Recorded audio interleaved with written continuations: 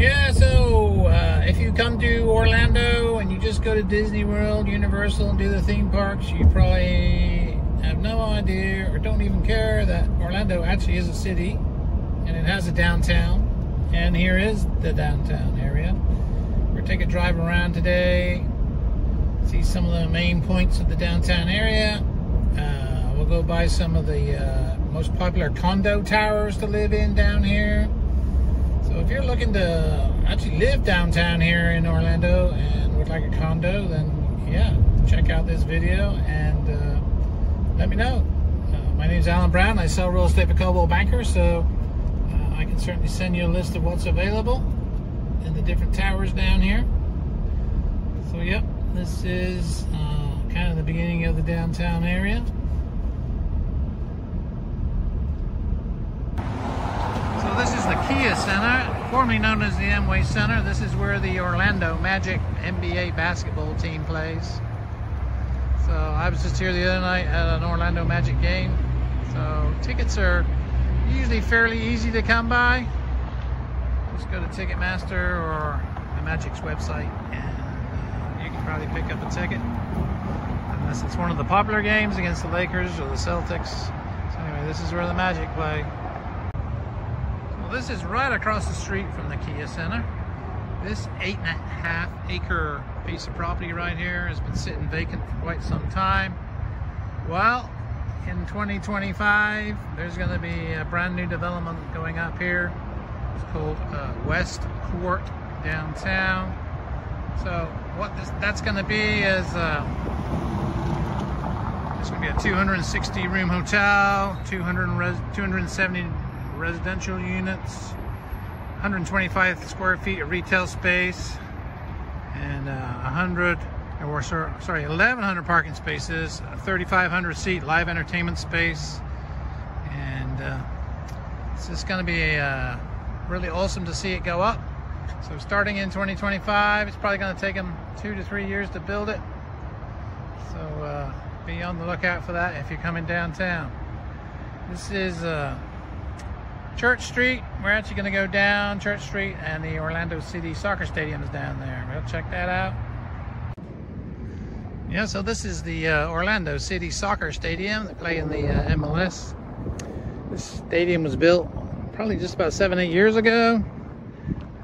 Capacity is 25,500 people. They have a standing section behind one of the goals that holds about 7,000-8,000 people. And you can get tickets there starting around $20 on most game days. So check that out. Seats start around $30-35 depending on where you sit in the upper deck, lower deck. Obviously if you're in the lower deck, they're going to go up from there. So this is kind of the main entrance to the stadium here. There's other entrances into the stadium, but this is kind of the main one. There with the Lions logo, that is the electronic scoreboard. So yeah, they have a shop right there. So yeah, if you're coming down here and you're a tourist and you want to take in a soccer game, check out the schedule. I think it's well worth it. I come fairly regular to a game down here, so come down, check it out. They have events before the game in this park area right here in front of me. So here we have a Camping World Stadium. This is a 64,000 seat stadium down here in downtown Orlando. You know, they've had, they have college football games here. They held the Pro Bowl here now.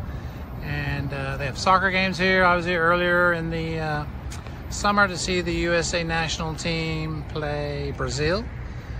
They've had other international friendlies here also. So Camping World Stadium.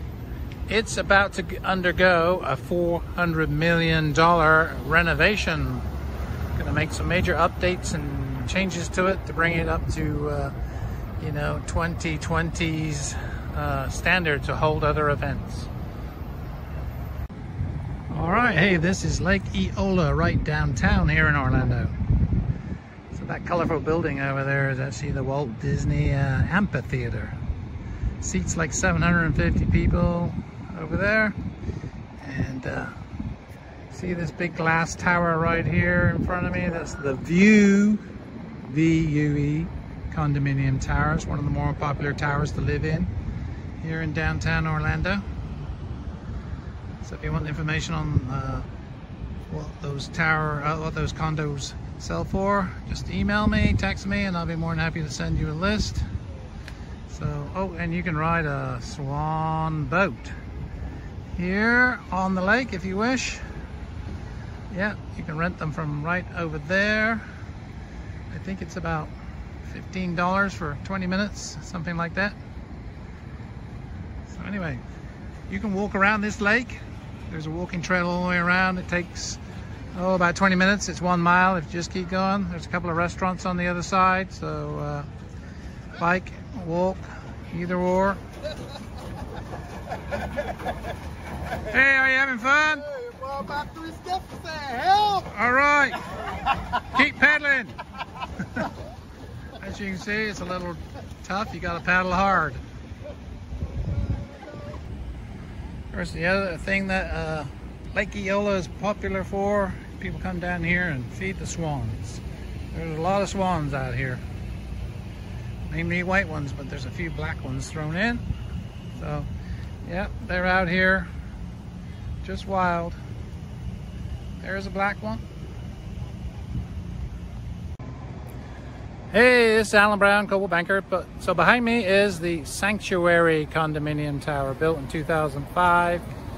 It's approximately 18 stories high. There's 1, 2, and 3 bedroom condos in there, right downtown here in Orlando. And there's quite a few restaurants here. So well within walking distance of Lake Eola and all the main attractions here downtown. If you want more information on the Sanctuary condo tower, then by all means reach out to me, text me, email me. I appreciate it. Thank you. Here's another popular condominium tower to live in downtown here in Orlando. The Star Tower, built in 2007. It's about 18 stories high. Mainly 1 and 2 bedrooms. Condos in here. Has their own parking garage right there.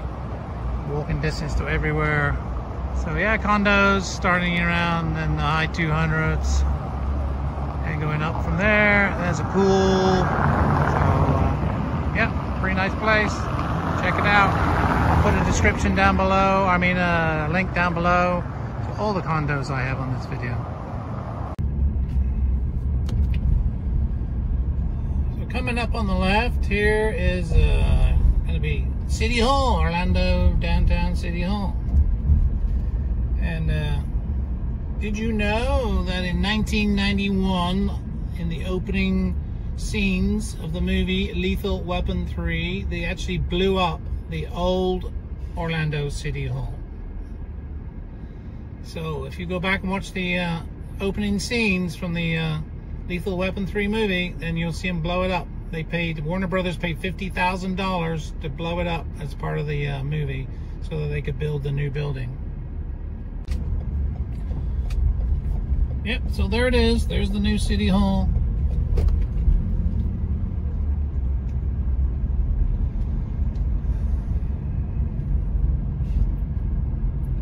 So, if you like what you see on this video, please check out some of my other videos on this channel. I have over 150 of them.